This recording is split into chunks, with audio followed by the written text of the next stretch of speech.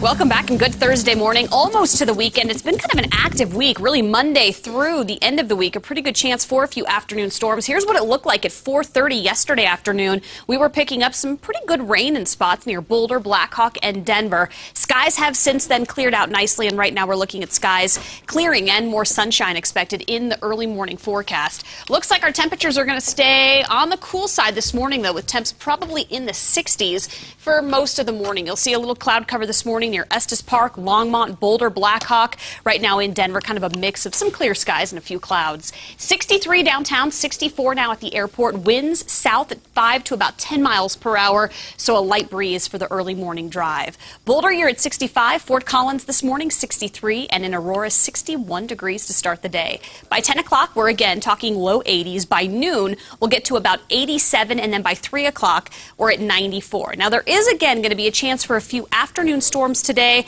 I'll show you kind of the widespread activity that we'll see. Doesn't look to be like what we've seen over the past couple of days. In fact, we've seen that moisture plume coming in from the southwest pretty much every afternoon this week. Today, we've got a weak disturbance that's going to move through and bring a chance for a few afternoon storms. Again, our futurecast looks a little more isolated. The activity not quite as widespread as what we've seen. 7 o'clock this morning, still a little lingering cloud cover.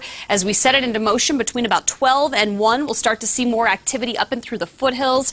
Georgetown, Dillon, Bailey all have seen quite a bit of rain within the past few days. More to come today. By 5 o'clock tonight, again, a little isolated activity possible, so we've got about a 20% chance for a few afternoon storms with clearing late tonight and early tomorrow morning. As far as our temperatures go, we're expecting to get into the mid-90s, it looks like, by this afternoon. Denver, 95. Boulder today, 92. Estes Park, 80. Greeley, 95. And in Aurora, 93 degrees. So a pretty toasty afternoon. Upper 70s and low 80s for the Colorado high country. Burlington today, 100. Lamar, 101. Trinidad, 95 degrees. Tomorrow, again, hot and dry. Mid-90s, again, expected for the next day in August. So far, this month is starting off pretty toasty. We've seen temperatures climb well above the 90-degree mark pretty much every day this week. Saturday, it's cooler. We get a cold front Friday night into Saturday. That's going to mean a chance for a few showers early Saturday morning, and highs, as you'll see, only in the 80s.